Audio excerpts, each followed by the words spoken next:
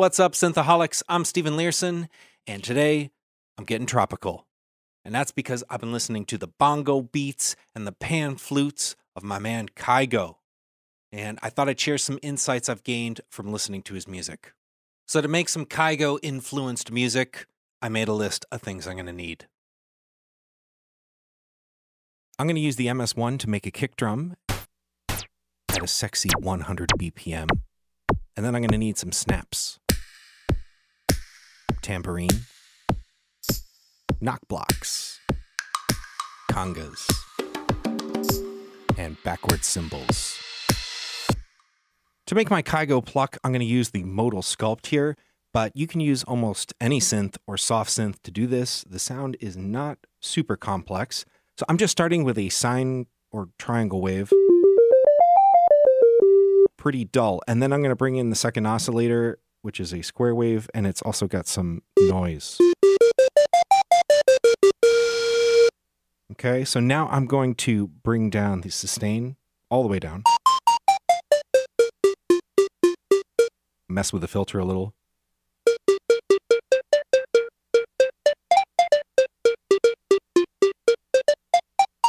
And then finally, Kygo really likes a nice wash of reverb, so I'm going to use the Source Audio Ventris to make it nice and wet. So my pluck sound is getting pretty close, but I think I can make it sound a little better. So here's how the raw audio sounds. Now I'm going to pull up a plugin. This is Isotope's Alloy 2, and I'm going to use the EQ to cut some of the low end, and this exciter to add some tube saturation. So this next part I think is absolutely essential. I'm going to add some compression to really make the attack pop off.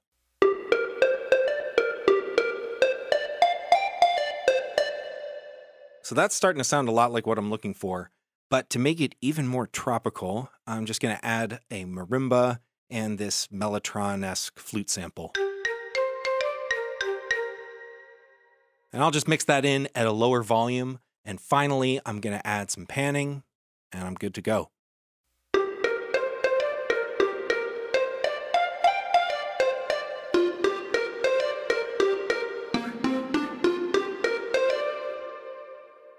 So I saw a video where Kygo talked about his Higher Love Whitney Houston remix, and he said that he chopped up Whitney's voice into little samples and then mapped them onto a keyboard controller. So I don't have a voice like Whitney Houston, but I thought I'd give this a try anyway. Give me your body, give me woman, nobody, girl.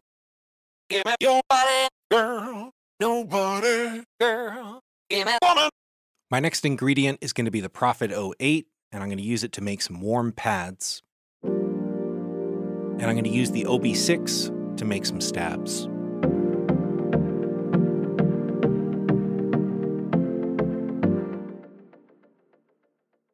I'm also going to use one of the producer's best friends, and that is noise. And my noise has a chain on the side. Side chain. I'm also going to throw in some piano, a little more marimba, and a little more of that Mellotron flute.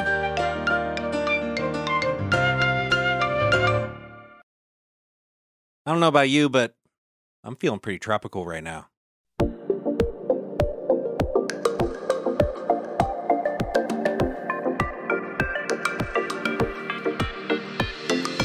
How can I say no with your eyes batting like a door? You're delightful from your nose to your toes. Other girls might be slender, but they're hard at the center. Give me the touch of your skin, soft and tender. Nobody in this world got a body like my girl. Nobody in this world has got that set of curls. Come on and give me some. I'm crazy for your love. Nobody in Kingdom Come got a body like my woman.